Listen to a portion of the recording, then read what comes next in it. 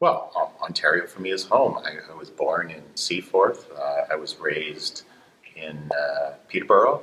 I went to undergrad in Toronto.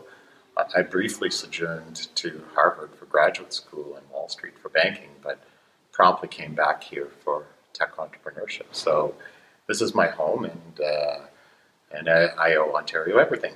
And it's where I built my business. It's where I raised my family. It's where I grew up. It's where I learned.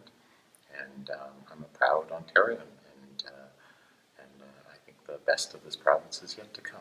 And I'm excited by youth and promise and innovation and energy and new ideas.